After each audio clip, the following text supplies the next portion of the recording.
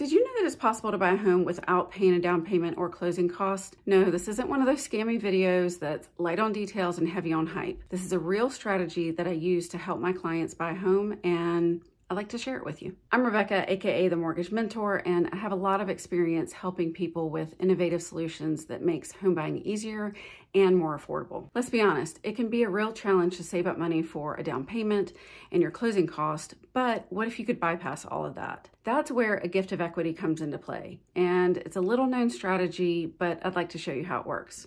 What is a gift of equity? It's when a family member sells you their home and uses part of the equity to cover your down payment and closing costs.